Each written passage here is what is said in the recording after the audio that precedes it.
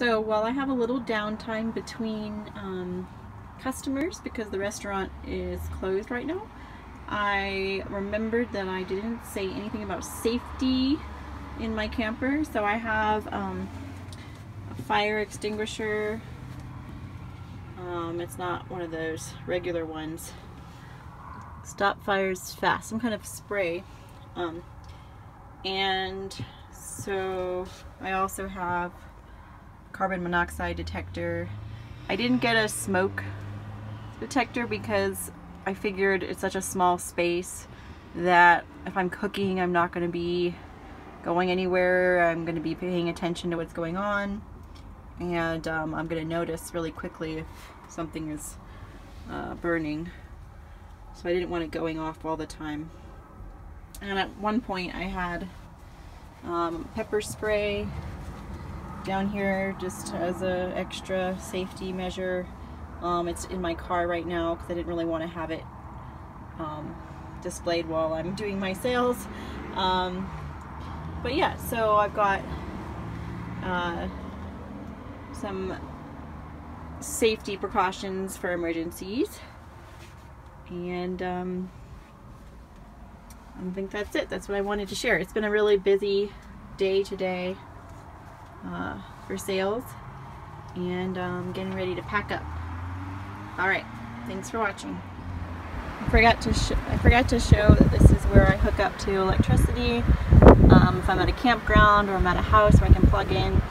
So I have the ability to do both. You know, I have the solar panel, which I'm going to try to show the solar panel on the roof. It's a 160 watt solar panel, pretty small, but for my needs, for my refrigerator and my LED lights and my computer, my phone, it works just fine.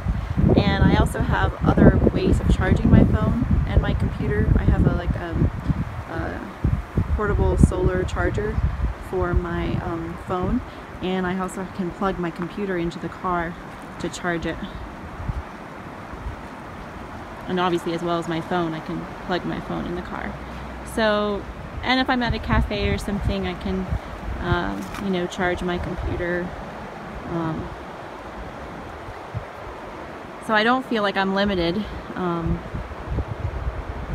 for my needs. Alright, well, thank you for watching, and I look forward to meeting you on the road, camper. So it's definitely been a learning process. I forgot to show, I have little cat hooks here that I use for my to display jewelry. But yeah, it's definitely been a learning curve to go from living in a house to living in a tiny home, tiny home on wheels, and you know, towing it, which was a big learning curve, you know, to learn how to tow the camper and just all of the features, all of the different systems that we've taken for granted, you know, when we live in a house. But it's definitely an adventure and a lot of fun, and I hope more people you know, get into the tiny house movement and think about, you know, downsizing so that you can live a freer, more full lifestyle out in the world, connected to people, connected to nature.